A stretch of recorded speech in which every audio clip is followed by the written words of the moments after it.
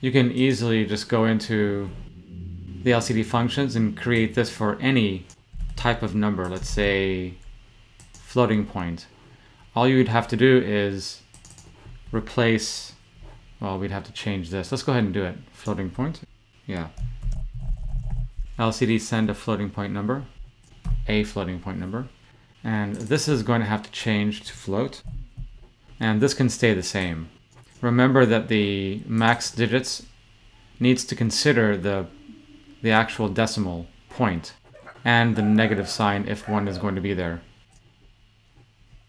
And the next thing we'd want to change, obviously, is the floating point number to be displayed, and we would replace that one. And the reason why I'm changing this variable, we really don't need to, but it's when we're actually writing using the function in the main file, or in the main code, it'll tell us what this is, what it's asking you for. So we want to make sure that we have that correct. And then this format has to change from D to F for floating point. You can also use the %E for the shortest representation of the floating point number. I'm not sure what that really means because I haven't really delved into that yet, but you can go look at the specifier for the printf under the ANSI specifications, and you can see all of the output types for, say, integer, octal, hexadecimal, floating point, scientific notation, even pointer addresses can be shown. So you have the possibility of creating as many types of numbers or representations that you want. And it doesn't have to be just these two characters. You can actually create, going to the next line, and all kinds of other types of formats that you want, if you feel that it's necessary to put that in there. Okay, so let's go ahead and use this one and see if it works. I'm going to change this to F, save the files, and maybe I'll go to the next line. So which one is that? Let's see.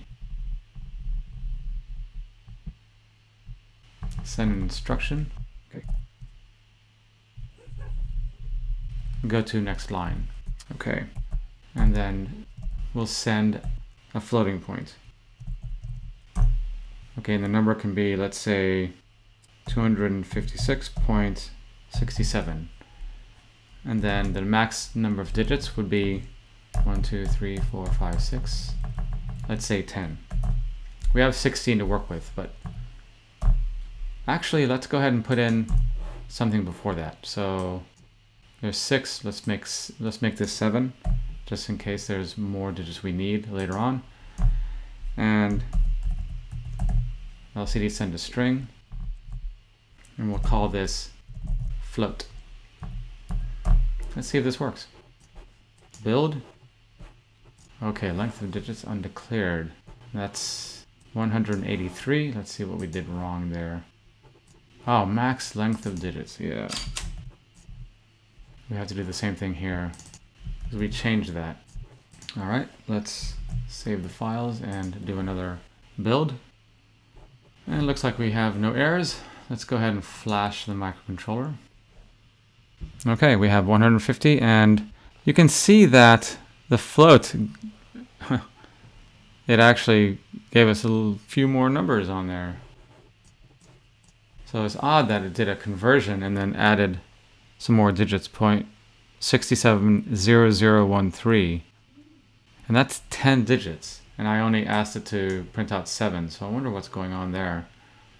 After a bit of research, I found that the function snprintf is actually a better function to use because it allows you to restrict this number of digits that it stores in this particular array using another input parameter.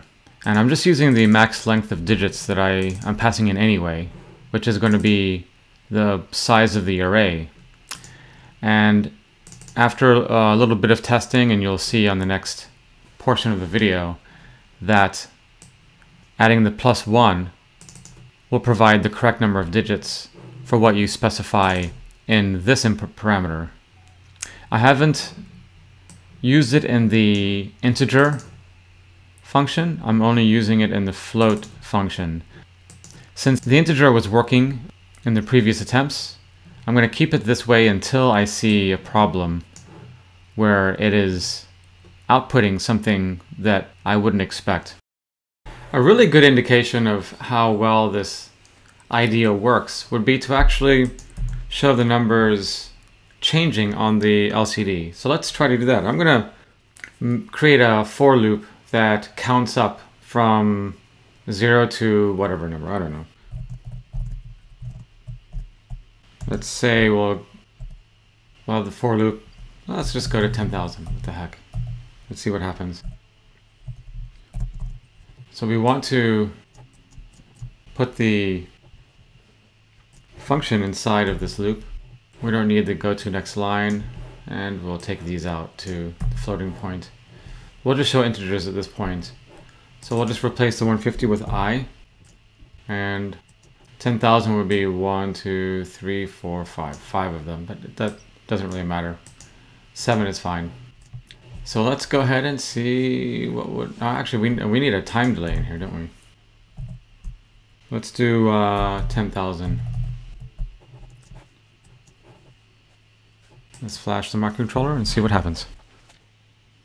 Oh, it's not clearing the display or going back to a specific place on the LCD. And that actually brings up a good point that we don't actually have a command that specifies the location where the cursor should go. So let's do that. I guess for this small task, just to see what happens, we can clear the display on here, but it could make it so it looks more like a ghosted image. So let's see what happens. Okay, that looks like it works. The reason why you can see the numbers so clearly is because it first clears the screen and it sets up the display, and then it shows the integer on the screen. Right after showing the integer on the screen, it does a time delay, and the time delay gives it some time to show on the screen, on the display, and then it does a clear again.